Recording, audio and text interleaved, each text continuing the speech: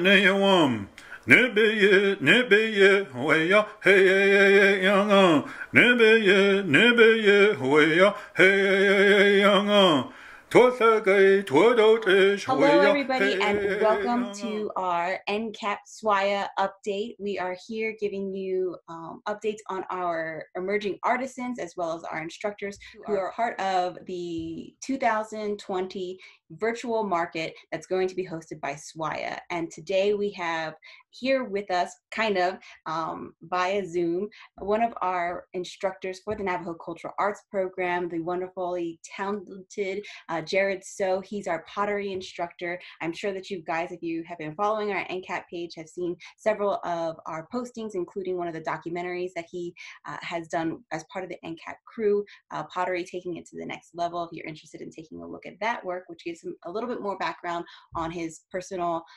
outlook and his application of teaching pottery to students and to our younger generations, we'll be sure to include that link down below. Check that out, but not until after you listen to this interview with Jared. So Jared, do you want to go ahead and introduce yourself? So Belakana Nishlon Nakaitana to Heglini, but just chin, Belakana Hidasche, Ado Lokat and the Dashanale.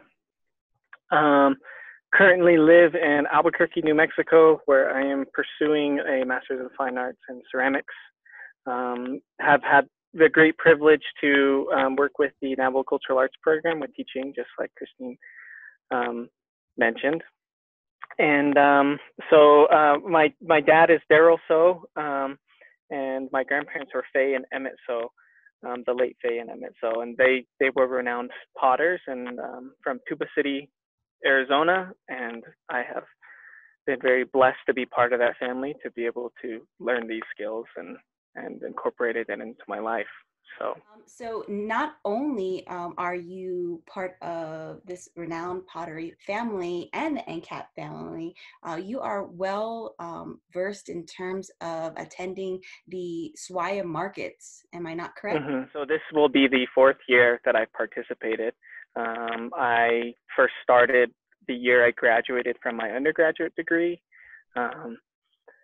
It's always been a really exciting time of the year with SWAIA, just because all the different artists from all over North America coming together and just the network that creates, as well as the conversation and the feedback for your work. As an artist, it's always, I think one of the biggest hoops to get over first is having the confidence and in your work to show your work, to kind of put it out in the world, and to get feedback. And it's kind of hard to kind of have that bravery and confidence to step forward, but it's always really nice when you have positive feedback and it's accepted by a lot of people. So before we talk about a little bit about that positive feedback that you've gotten from the SWAIA crowd, I want you to kind of let us know, when you first got into SWAIA, what was your reaction? So the first year, I remember being really nervous because I was going to graduate and didn't have much plans afterwards, and was definitely procrastinating on applying for a job. So I wasn't quite sure what I was going to do. And they send out application, or at least that year, I don't know if it's consistent each year, they kind of sent out the acceptance letters in waves. So I saw other people being accepted and getting their acceptance letter, and it was feeling like forever for me to get a letter. So I was getting really nervous. And so I was really excited. Definitely got a rush because it felt like I had the passion in my work. I enjoyed doing pottery. An acceptance letter or a denial letter wasn't going to change my approach, in terms of I'm always going to be wanting to play with clay and play in mud and make pots. And so it was really validating to be accepted into such a prestigious show, especially because of the high quality and high expectation of the work that goes into that show. That alone, it was exciting because that's like I had family show on that show before. So it was kind of a milestone or a bar to hit. And so it was very validating in the sense of, hey, I could do this as a career. So And it hasn't been that bad of a career because not only were you accepted, but you are a ribbon winner from SWAIA. Am I not correct?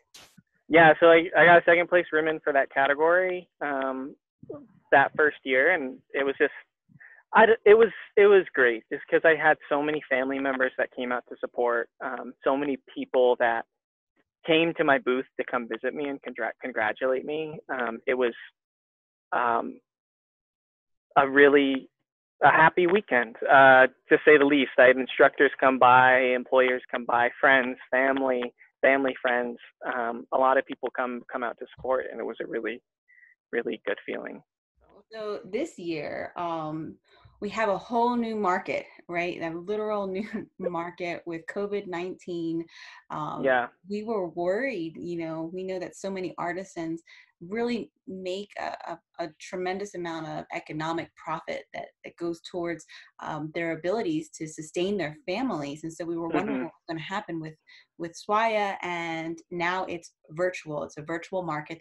The crew over there decided that, we're going to push forward. We're going to turn this into a virtual market. What were your initial thoughts on the virtual market? I was definitely relieved when it came to having opportunities, especially with the change in our economy and the types of opportunities, because I heavily rely on Indian market to help pay for my tuition and anything I need for the school year. So it's been kind of an interesting process wrapping my head around it. I've also known, for me and a lot of other people, since the US has closed down and sent so many regulations with COVID-19, it seems like the world kind of went on pause in March, but time kept ticking.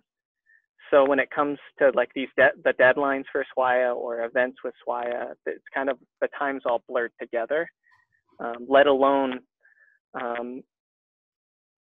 it's just been a different summer with creating work and having the creativity drive. There's been so many emotional and impacts, whether it's with our relationships with our family or those that have been affected by COVID-19, those that have been affected by the Black Lives Matter movement and the protests that have been going on nationwide. That's taken a toll on a lot of people and a lot of artists. So it's been this will be a very interesting virtual Indian market to see what type of creativity comes out of that. But there's been pros and cons, because it's definitely changed my typical rhythm to making work.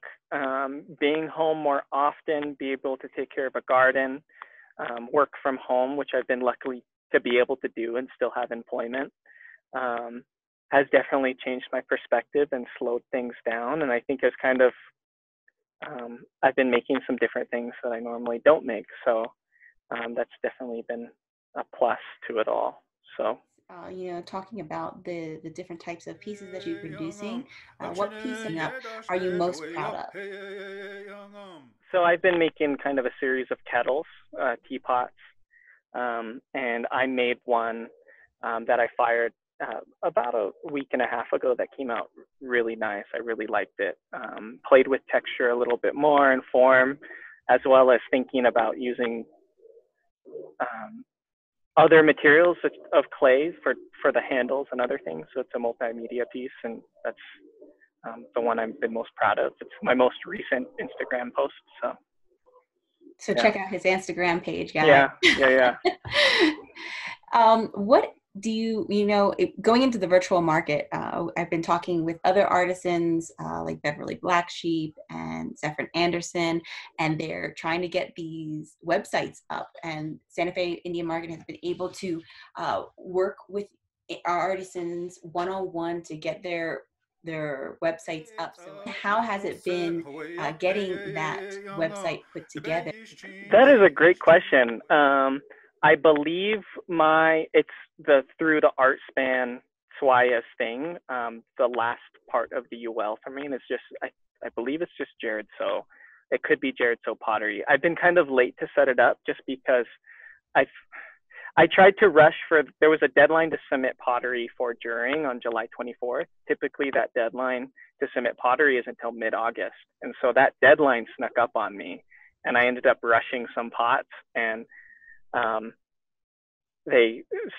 some blew up because they weren't completely dry and that was devastating. So getting photos as well as creating an online presence for SWAIA has been difficult to say the least, just because I've kind of slowed down to just listen to my pots a little bit more. So initially I'll have some stuff uploaded August 1st, but I'll be uploading as the month goes on as I finish pieces. So that's been the biggest challenge. For any advice for other students and emerging students, don't underestimate your photography and the power of your photography. Photograph in a way where it tells a story of your work, especially with what you use as a background and your lighting. Since everything, your audience is going to be seeing it through a computer screen or a phone screen, your photography can really make the difference. We're slowly starting to learn that here at home as my husband's also getting ready for SWAIA. It's amazing what lighting does. And so, well, as you're an instructor here at Diné College, you've had the opportunity to work with, a handful of our students during the summertime to get them reinvigorated. You were speaking to them. Why is SWAIA important as an emerging artist? As an emerging artist, you're expected to make a living. And SWAIA is a place where you can make connections and make a network and get exposure for your name to help build that type of career. There are a lot of eyes on SWAIA, where Santa Fe alone is the third city in the States for the largest art sales behind New York and LA. So that market there is there and it's waiting for you, as well as it's a powerful platform to show your work as well as shares your message on the type of work that you do and the purpose and the story behind it. Especially since there's a large majority of the audience that is non-native. And so as a person from your community, you are representing your community. You're sharing that message of your work and how you conduct yourself, and ultimately what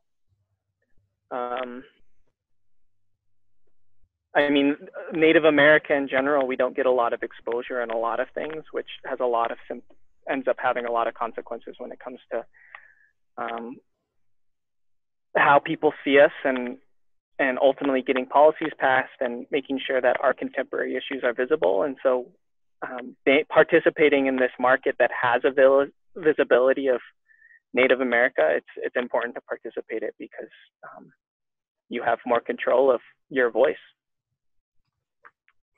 That's awesome, Jared. Well, I am so glad that you were able to sit down with us today. We want to wish you best of luck in the Jared Show, as well as throughout the market. So how can people get in touch with you? How can they follow you and your work?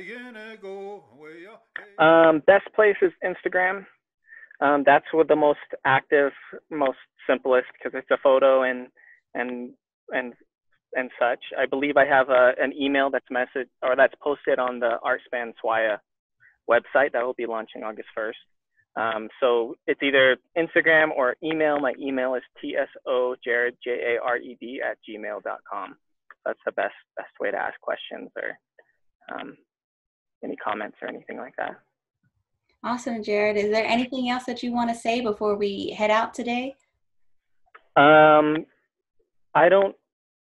Maybe just to artists that are working, whether you're a part of SWAIA or not, just continue to take care of yourself and take care of your family, whether that's through your artwork or through other means.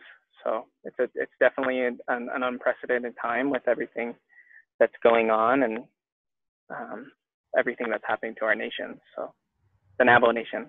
more specifically. So best of luck. And if you guys are interested in any pottery, learning about anything that has to do in terms with working with your hands and understanding how to listen to the earth and listen to clay, Jared's one of the people to turn to. So have a great day and check out Jared's website at theartspan.com. Bye.